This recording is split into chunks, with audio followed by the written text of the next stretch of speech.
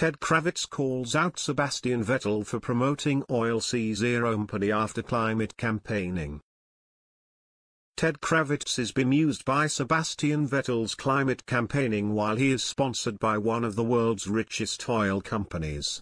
He spoke out on the incongruous relationship on Ted's notebook after qualifying for the Canadian Grand Prix.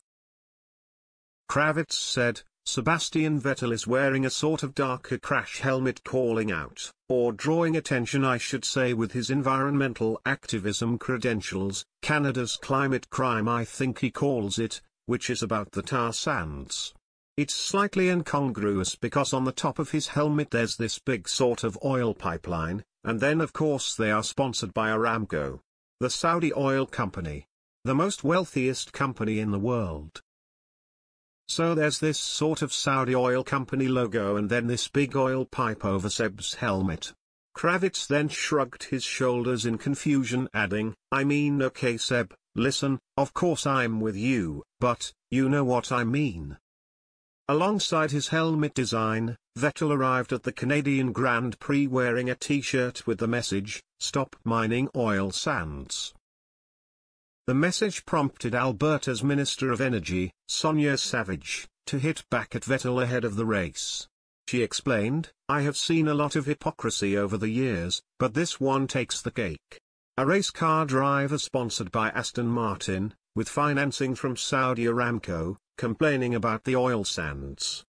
Saudi Aramco has the largest daily oil production of all companies in the world.